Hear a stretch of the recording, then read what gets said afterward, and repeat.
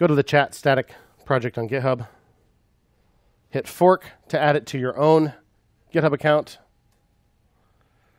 And then from there, you can clone it, just like we did yesterday.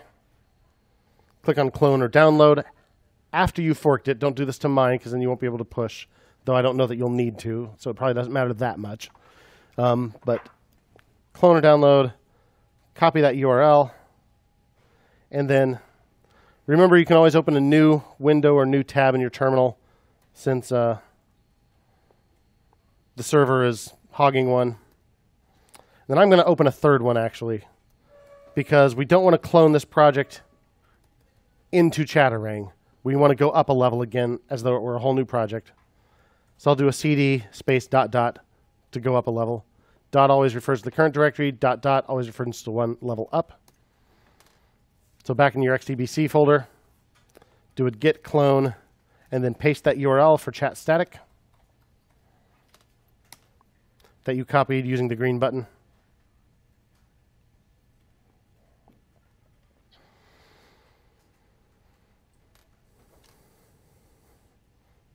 And then if you wanted to, you could copy these files somewhere so that you don't have to switch between projects.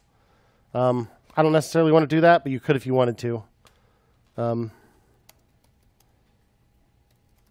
you can always open a folder from the terminal. I just changed into my chat static directory with CD. You can always open this on a Mac with open space, name a folder, or on Windows, start space, name a folder. So if you're already in the folder, open space dot or start space dot, so you can see these files.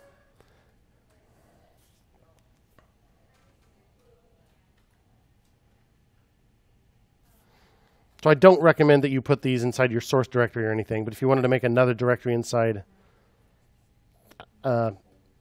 here somewhere, you could. But I'm gonna leave it as a separate project just to refer to.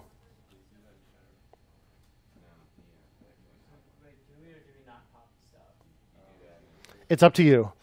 If you think you can keep it straight, having it somewhere else, then keep it somewhere else, because it's not really part of this project. But we're going to need to copy and paste some stuff out of there. But whenever we do that, I will also paste it into Slack. So it'll help you on your homework to have it there somewhere. But if it's a little too much context switching to switch between two code windows, just don't worry about it for now, because I'll be pasting things in Slack anyway.